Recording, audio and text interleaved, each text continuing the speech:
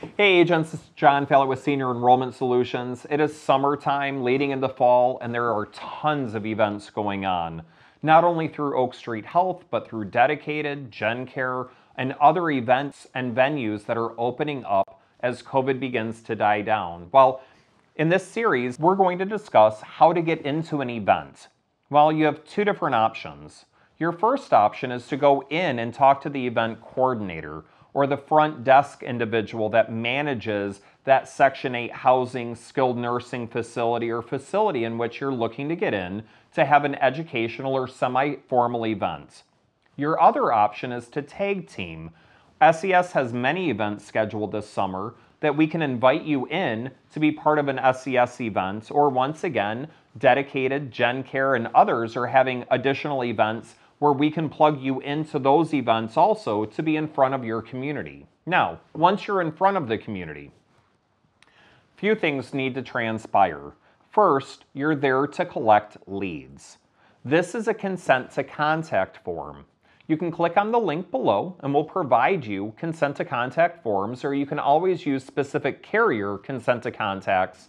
However, if you're at an SES event, if you're at an event that's not a carrier event, you may wish to use a generic approved consent to contact. Well, basically, this is nothing more than a lead card. You are collecting someone's information and they're providing consent to have you phone them to book an appointment or to help them telephonically at a later time to enroll in coverage. Collect as many of these as humanly possible at your event to have as many leads to follow up with afterwards, which will then create appointments, which will obviously then create sales. Now, while at the event, I have found that at events, there are many vendors and many booths passing away giveaways, trinkets and trash, if you will, to these consumers walking by the events or by the booths. How do you stand out as an individual? Well, you can provide someone either a business card, which is going to get lost in their bag of goodies, or you can provide them a larger sheet of paper. Obviously, we call these medi-meds, if you will, that provide your name, your phone number, as well as the benefits that you may be able to assist that consumer with.